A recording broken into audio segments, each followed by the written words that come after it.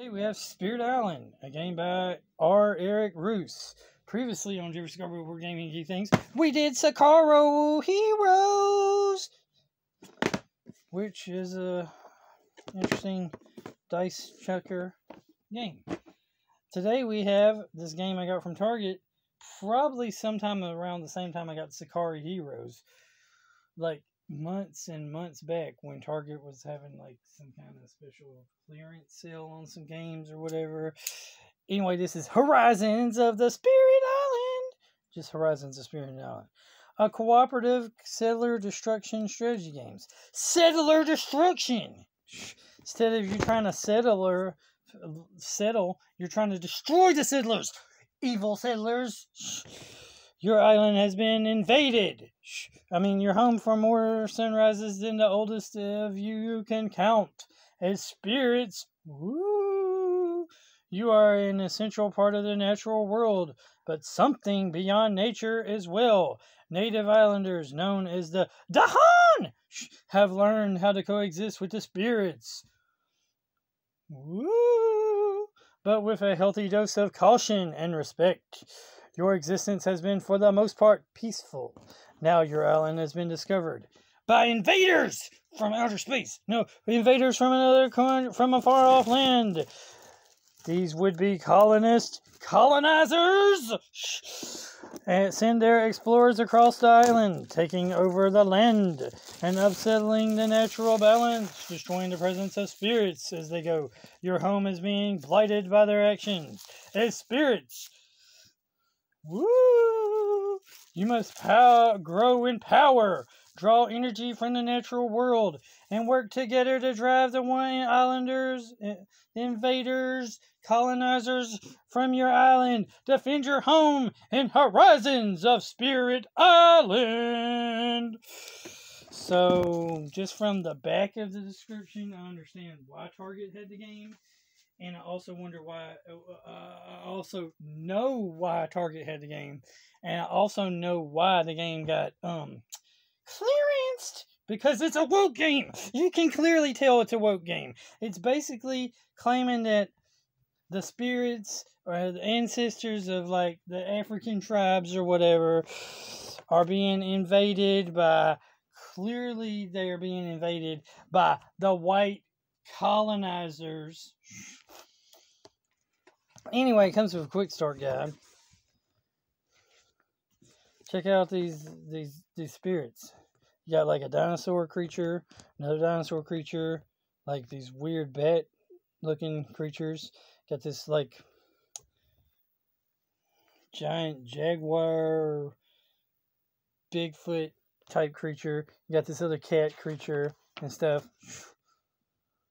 Welcome to Horizons of Spirit Island! So here's a 3-player board. Spirit selection.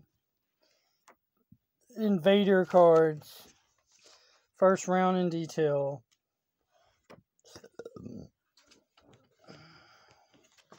First power phase. I do like that it has this quick guide book thing. And it's got some good art, so I'm going to diss that the game is clearly one of them woke games.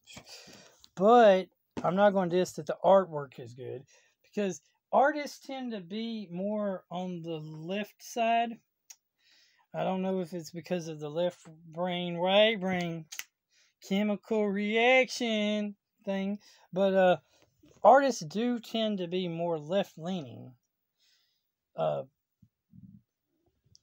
Politically in general, but I like art, and I'm more of a right-leaning person, but I'm not an artist, so anybody can appreciate art regardless of your political persuasion.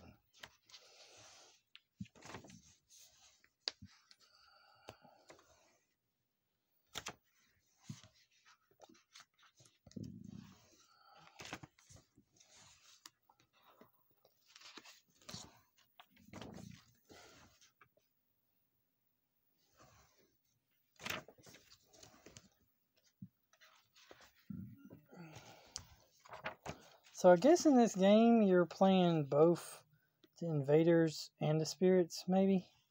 Or maybe the game plays the invaders by themselves. I'm not sure. Golly, 20-something pages? Hey. I mean, they aren't very much rules. I mean, that you read, but jeez. So here's some of the lore about it. So they did more work on the actual. They did more work on the actual rules than the lore. So you would think they would do some work on the lore. Look at, and then here's the references. They had playtesters, artists, credits. Well, they gave credit where it's due. They gave it to the playtesters, the credits, and various different artists, so that's nice. Let's just read some of the lore and see how woke the game is. The island. The island has existed for longer than humans have lived there. But despite the continued existence of first-hand witnesses, assembling a coherent history is virtually impossible, even among the most trustworthy spirits. Tales of the past are rife with contradictions, all maintained to be true. So basically, that's wokeism right there, where everybody's truth is their own truth. What you believe is true is true. There's multiple gods, multiple spirits. Each truth is your truth, and each truth is its own path to nirvana or to heaven or whatever. Again, let's read about the spirits. The spirits of the island are many and diverse. Thronging wisps of breeze, strange half-seen shadows across still water, the sunbeam which forms perfect patterns even through tangled deadwood. Most do not fight the invaders. The smaller spirits are too weak, the greatest ones too slow, or so strong they'll destroy the island. Okay, so the spirits are basically going back to the pagan idea that everything had a spirit. Everything was in itself an old god. This blanket has a spirit. The box of this board game has a spirit. This paper has a spirit. Everything has a spirit, and everything spirit is in itself its own god. Wind, there's spirits of the wind. There's spirits of the wood. There's spirits of the trees. There's spirits of the animals. There's spirits of everything.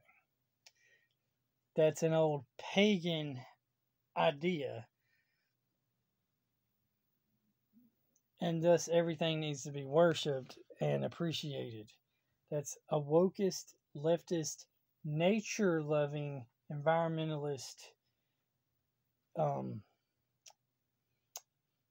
concept here. Then we have the Dahan. You can clearly see that the Dahan look like Native Americans. I was going to go with blacks in Africa, but now I'm seeing a picture and we're clearly going with Native Americans. So it's basically America getting colonized. The invaders are basically going to be Americans, white folks, and we went against the Native American tribes, who are supposedly in this game peaceful, but no one's ever heard that the Native Americans fought each other and killed themselves, which was historically accurate. Anyway, the Dahan were the first humans on the island. They immigrated many centuries ago, and while they expected their new home to have spirits, they were greatly surprised by the spirits' numbers, vitality, and intensity of manifestation. Early relations between Dahan and spirits were fraught, but over a great deal of time and no small number of tribulations, they have learned to coexist as neighbors and, for the most part, allies. The Dahan no longer view the spirits as gods, and the spirits have a better understanding of the Dahan. Okay, so This is more like tribal ancestral worship type deal here. They no longer believe the spirits are gods, so they no longer worship them, but they still respect them and need their help and guidance and all that. So yeah, it's native. They're basically Native Americans of a type.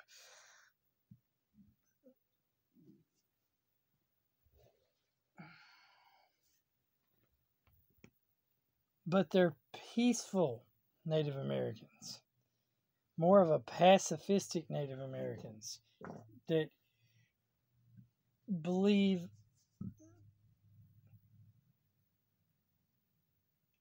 in nature and that kind of stuff. Let's read about the invaders. We can clearly see that, of course, they have the invaders as white people. They look like Spaniards.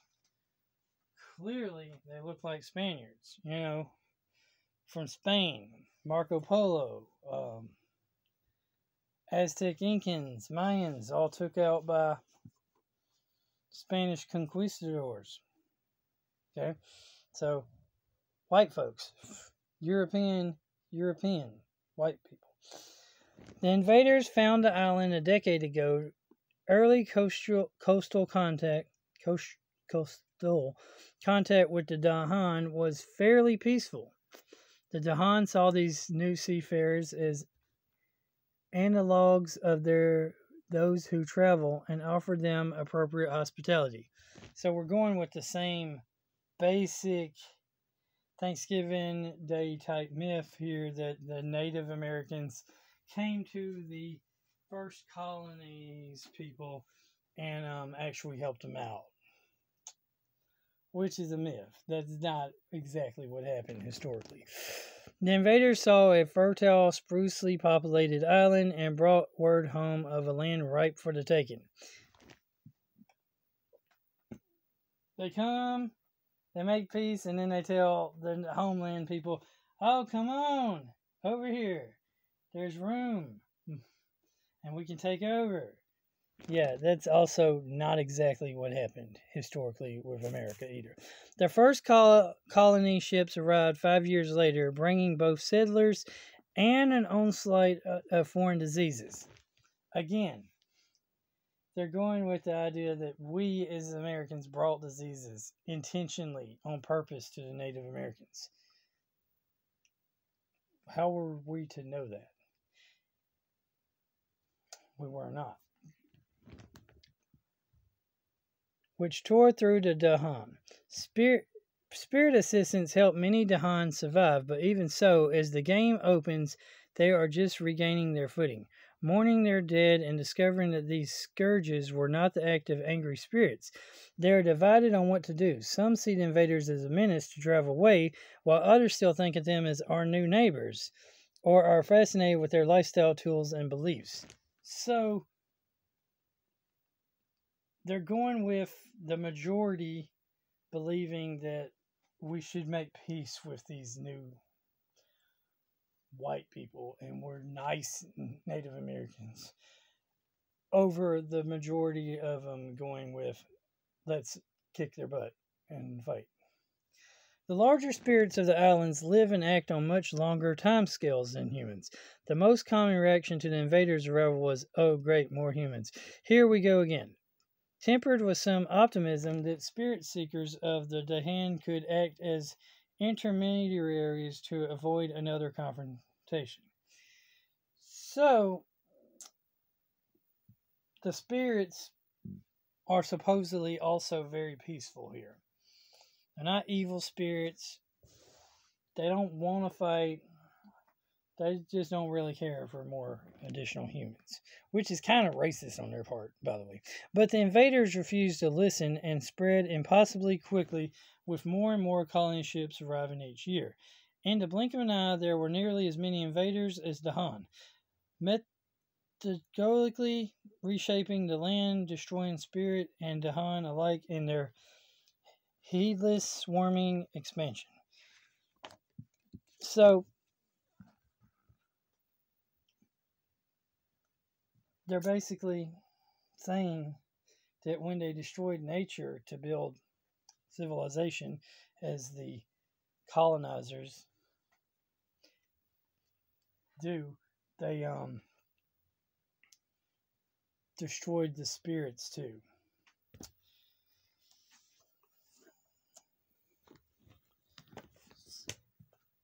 So the spirits are attached to nature itself. Anyway, so now you play as one of these spirits or cryptids of some sort, and you just basically supposed to drive out the colony, not the colonizers. Yeah, very woke game.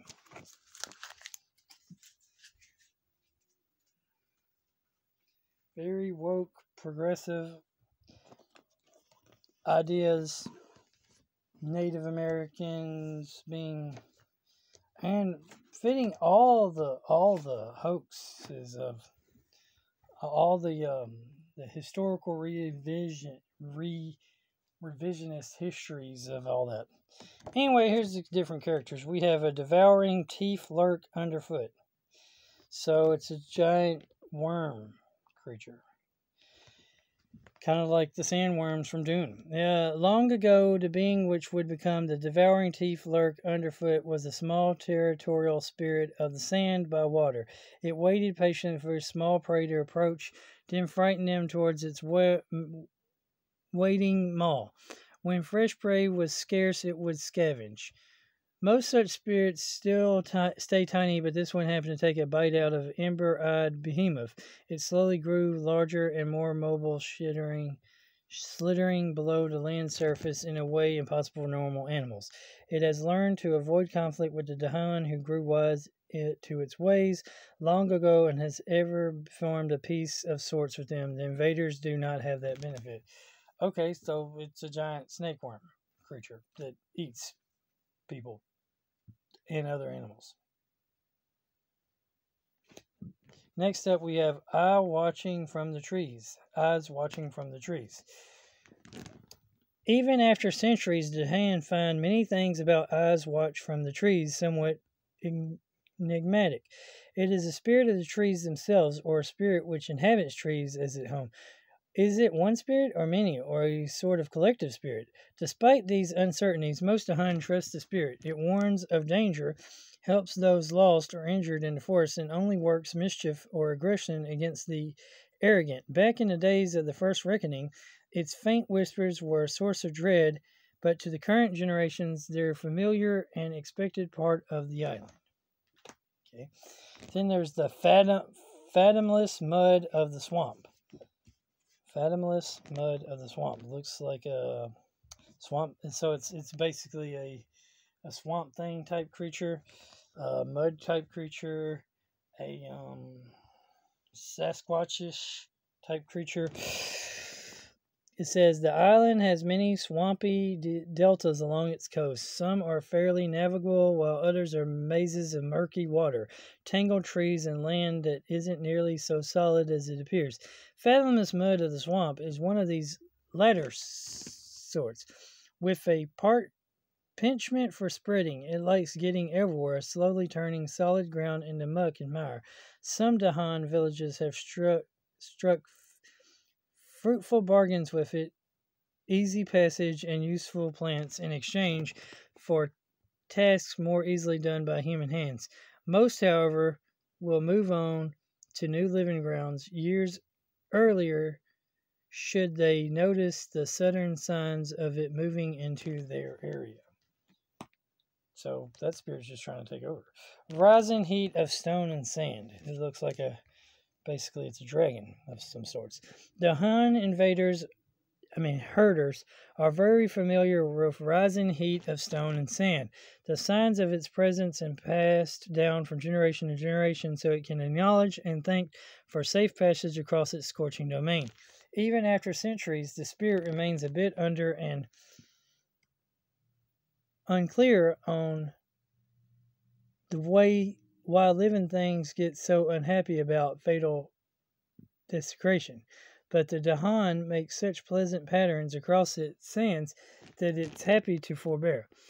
It is mostly found in sandy and rocky lands with spruce vegetation, but may also reside in volcanic areas or even stretches of gravel or sand amidst wetter climates, radiating on intense and unusual heat all around. Then, of course, there's the sun-bright whirlwind, which is basically a jaguar, cat, cheetah creature thing. Sun-bright whirlwind is a spirit of sun-warmed and gusting air. It spins leaves and dust into miniature cyclones, playfully scratches at small, unsecured objects, and sometimes, when joyful or upset or full of vigor of nature, howls across the island, bending trees and arboring the landscape with pebbles, twigs, shells, and occasional bird nests. Some Dahan take its appearance as a good sign for travel, and others have tried asking it to help bring messages to those far away with mixed success, as it tends to lightly prank the recipients by mixing the message's words all about. So, yeah, it is a cat. All right. There we go. So it looks like we have invader towels, little house towels, chips, little hut towels, various different, I guess, spirit tokens. And we have multiples of these. And then we have the different colors. Nice enough to give us a bunch of extra bags, so we can put these different kinds into different bags. Silica gel, that's really great stuff to have on these little tokens. There's cards here, various different cards. So we will look at the cards in a minute. I'm not really going to punch these out, not at this time, but we have, it appears to be a double-sided board. So here is one side board. My bad, it's upside down. So it's smaller. I guess this looks like the smaller board. We have coasts that looks like people can't get to because of their rocky coasts, and then we have coasts on the other side. This is the Blight pool. You got Fear pool, Terror level, Fear deck, earn Fear cards, Fear discard, and then the regular Explore, Build, Ravage, and discard pals for that. And then here's the bigger island. So you have a smaller island and a bigger island. And then you have certain areas that are, looks like they're, you have basically kind of a stitchwork pattern for each property or area. And then you have, not sure what this is supposed to be, but maybe it's because it's 3 separate regions or whatever. Same Fear pool, Blight pool, etc. So now we know what these cards are. Some of them are Fear cards, different kinds. You have these, which basically are, they all have ships on them back, and they're basic directionals, like they all have letters on them, which I guess probably correspond to the different locations on the board.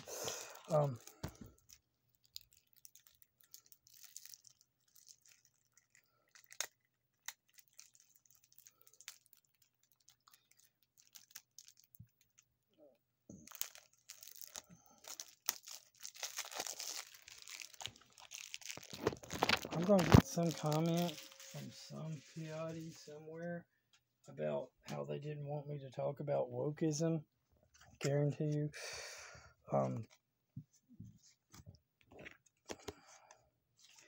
Here's some power progression cards for each one of the spirits. So these are like player aid cards, I guess. And then here's minor player cards.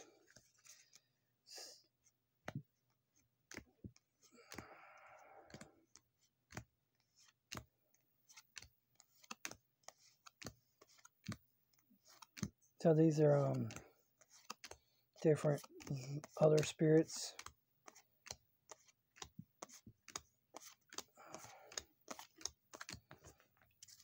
Then you have, looks like each spirit has their own little small deck of cards.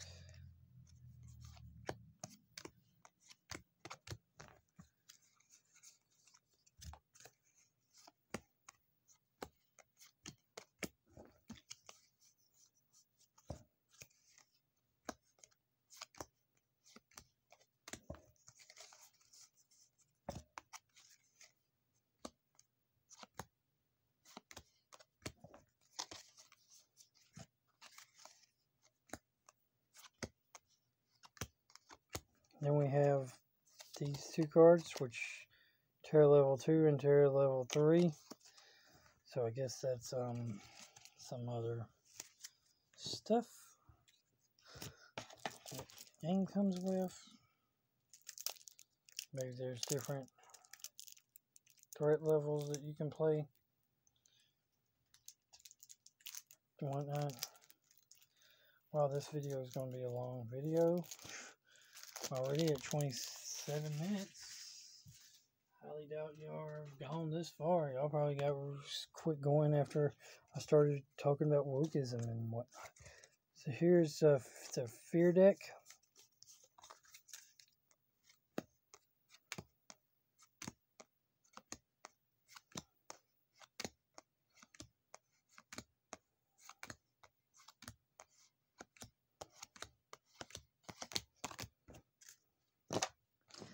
Here's some more minor player cards.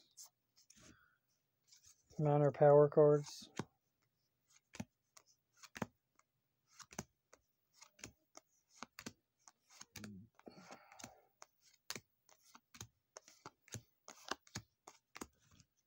And here's some major power cards.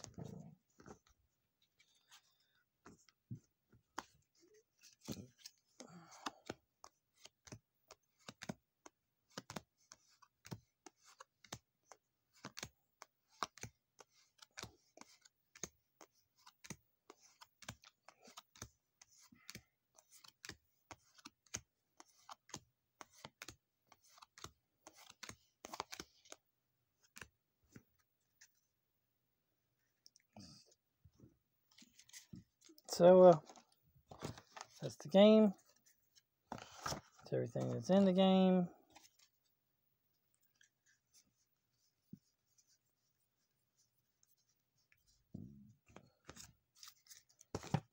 Remember, God is good. And the only spirit you need is the Holy Spirit, the Holy Ghost. All the time, God is good. Keep on gaming. Like, comment, subscribe, share. Comment down below your favorite spirit. And mine's the Holy Spirit, the Holy Ghost. That's the only spirit I need to fear. And have holy reverential fear for him. The Spirit of the Lord, Spirit of God. The King of Kings, Lord of Lords. The Helper. The Helper. Spirit.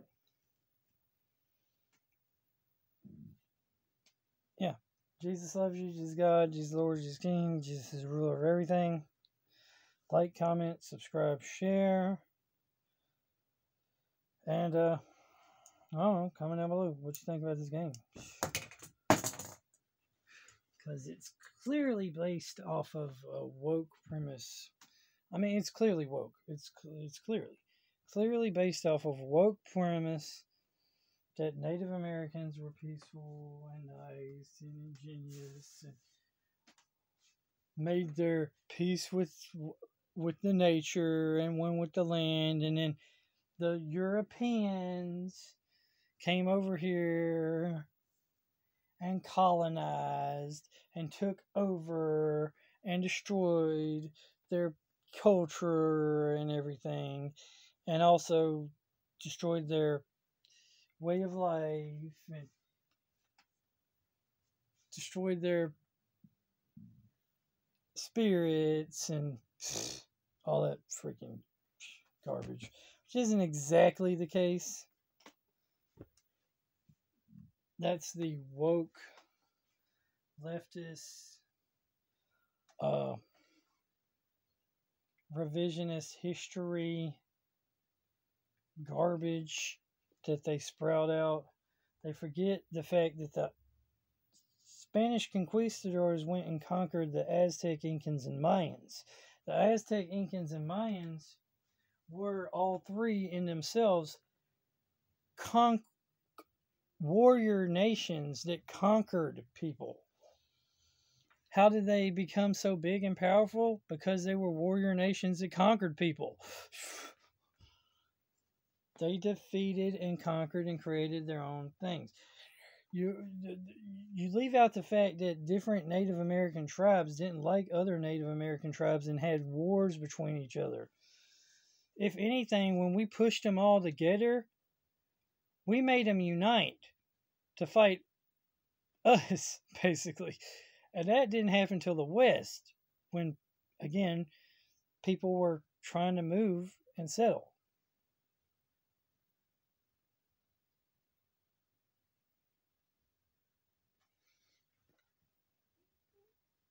Also, Native Americans are terrible negotiators. All you had to do was get them drunk with some firewater and they signed whatever you wanted them to sign.